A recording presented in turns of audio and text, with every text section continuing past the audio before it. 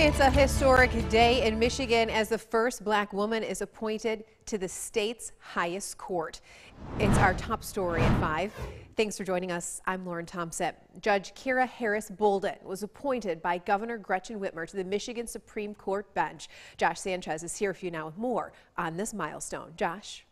Lauren, the Hall of Justice was filled with state leaders marking the monumental occasion in Michigan's 185-year history. The soon-to-be Justice Bolden will be filling the spot left by Chief Justice Bridget McCormick, who is leaving the court. Now, Governor Whitmer thanked McCormick for her leadership in the court before introducing Bolden. Bolden comes with experience as the state representative for Southfield. She was a law clerk and has been an attorney for 8 years. On Election Day, the Democrat nominee came in third in the race for 2 open slots. Bolden says in the span of a few generations, her family has gone from facing injustice to being in a position to ensure the law is carried out fairly. And so to all the people of the state of Michigan, I swear to you this oath, this promise, this commitment. I swear that I will faithfully serve our state and you, its people.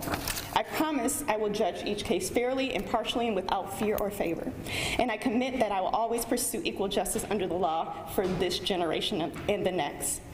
Both Governor Whitmer and Lieutenant Governor Garland Gilchrist say Bolden will serve as an example for the state's younger generations.